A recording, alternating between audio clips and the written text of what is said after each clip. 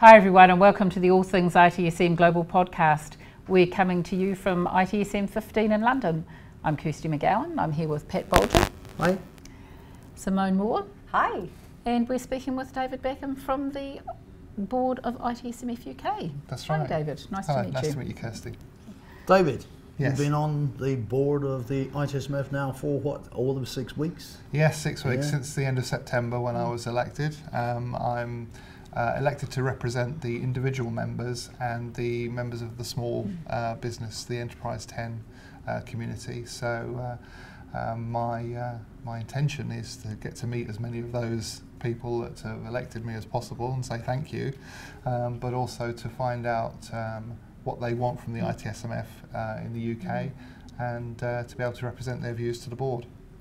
Right, okay, so how do these people kind of engage with the itSMF? How have they done it previously and what are you looking to do now? Obviously I've been a regional chairman for a while and have met quite a lot of the members in my region in the Midlands. But obviously now I'm part of the actual national board. So the way I would obviously encourage people to engage with me is to use my email address of david.backham@itsmf.co.uk and to seek their views. So if they have any ideas about what we should be doing as a board to develop the itSMF to make their membership more valuable to them, what kind of things would they like us to be doing, then that input, if you like, that research, market research from the field, will allow me to sit on the board and take to board meetings suggestions and ideas as to what we can provide for them as members. And also, obviously as a board member, I will be putting papers into the board for discussion for some of the things that we can be doing in the future. So this is the first time you've actually been on a board. Yes. So what was that little journey like, and how does it feel for you? It feels like I've really sort of stepped up to a position of responsibility and leadership, and it's kind of a bit nerve-wracking to be in that position. I am so desirous to really serve in my position on the board, properly and with integrity, and to make sure that everything that I do is for the people that elected me. So I don't really quite know what to expect other than to be able to make a contribution. And so for me, that's probably the first thing that's important to do, so that I'm not just a passive member of the board, but that I can bring the views of the membership to the board for discussion. And at the same time, it's a great opportunity for me. I've been a member of itSMF since 2000, so I've been around the organisation for a number of years as both a member and as both, a member of a regional group. And I've been to conference before and I've given talks and presentations. So I know what it's like to be part of the community. But actually to be a leader within that community, that's going to be my biggest challenge, I think. As you said, you're looking after the interests of the individual members and the smaller organisations. So how do you see their interests and requirements differing from the larger organisations? Well, obviously, the larger organisations are the ones that really, I think, bring the financial capabilities to the organisation. So if we didn't have big sponsors, at events like the conference, we wouldn't be able to stage such a good conference.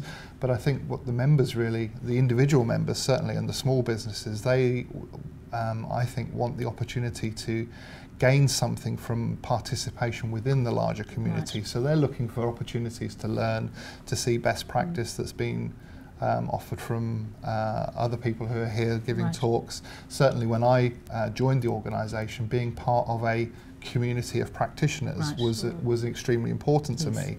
I would like to think that we are still, as an organisation, giving people the opportunity to share their best practice with the members of the organisation, because I think the ability to share things that work with other people is one of the reasons that we have things like conferences and a user community to get together to learn from each other.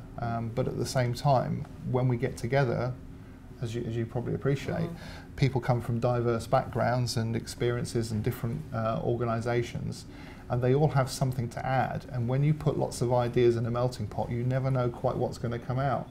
So I see that as being key for innovation for the future as well. So not just what's good now that we can learn, but actually just through getting together and having a couple of beers in the bar and discussing ideas, you don't know what might be created as a result of that. Most of the work at conference gets exactly. Actually, just picking up on it, because one of the things that I have participated in probably since it started was the service transition group. And I think a lot of members don't really realise that the level of activity that goes on within those groups. And what I also think is there is quite a few of the volunteers within those groups, and it's kind of tends to be the same group of people. So one of the things that I would really like to see is an effort to get some new blood into some of the SIGs and things like that, new ideas. One of the things that I feel very strongly about is that if you are a member of the organisation, if you signed up to join the organisation, you'll get no benefit at all unless you participate.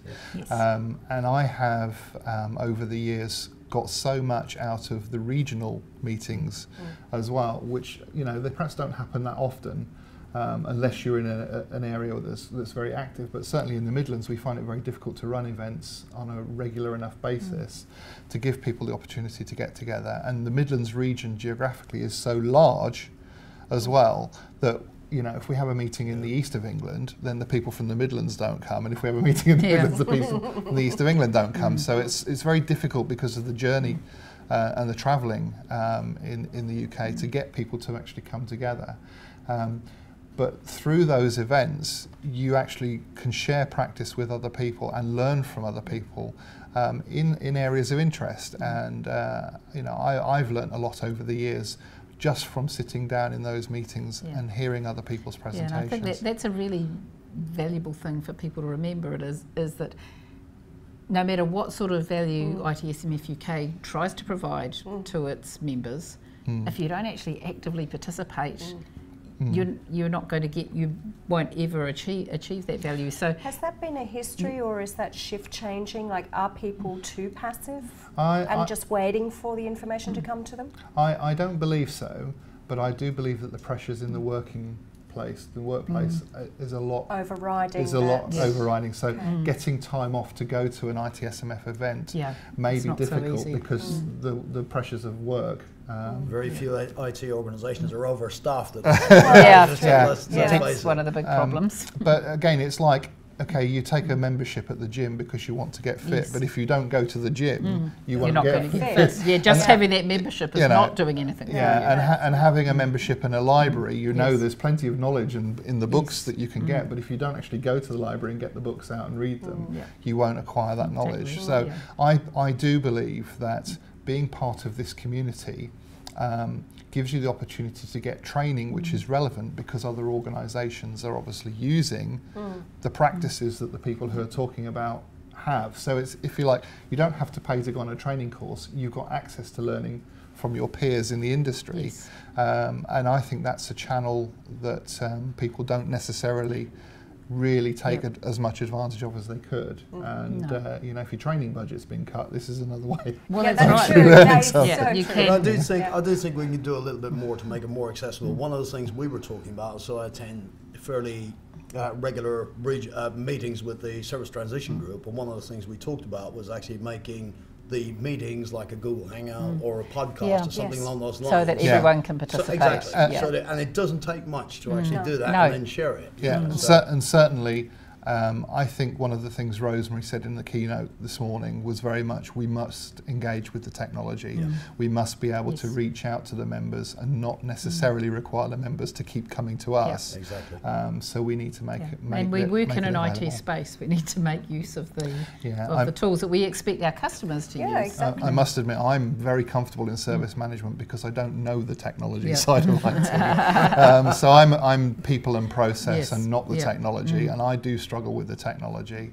I struggle even with things like Google Hangout, but I think I'm of a generation that kind of doesn't get it. But I certainly, for the new membership, the people we want to come in invigorate the if you want, organisation. Do you know, once you've actually gotten over that little hurdle, because if they're not really that difficult, you won't get off it. Yeah, but as I say, I have struggled. I have struggled to get on it, which means that being engaged in that space has been difficult for me. But the conversations are amazing once you're there. Oh, absolutely. But it's a space that has to be opened up if you want to attract the next generation of service management professionals. If you don't start engaging in that space, they're going to find someone else who will. Exactly. And of course, that's why we're pleased that you guys are here. Yeah, because you know how this works and you can help us. No, we've had some really great conversations here today, and I'm sure we're going to have some more this afternoon. Absolutely. Thank you. Yeah. So thank you very much for your time. It's been a pleasure chatting with you, and good luck. Thank you very much. For your tenure on the board. Thank you. Thanks.